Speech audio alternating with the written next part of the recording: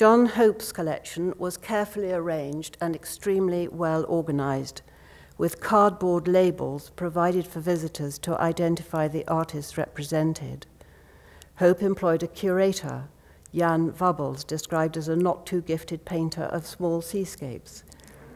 He was also a major art dealer. The posthumous sale of his pictures in 1792 contained 591 works.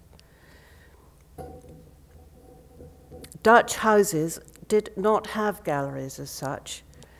Collections were hung throughout the interiors, in rooms and corridors, even in the kitchens.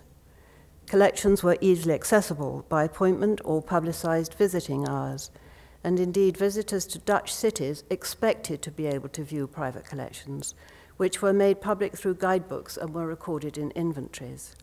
This was not the case in London at that time, and must be considered as an important aspect when considering Thomas Hope's approach to his collections at his house in London.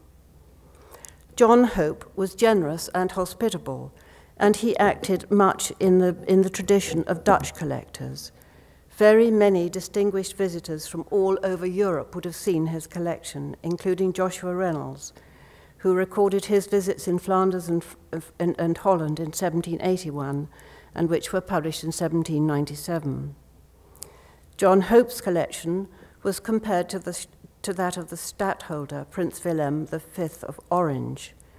His collection was the first to be opened to the public in The Hague in 1774. However, 20 years later, while the stadtholder fled the invading Napoleonic forces to England at the same time as the Hopes, his collection was seized and sent to Paris. When returned, those works were to become the foundation of the national collection, now in the Moritz House in The Hague.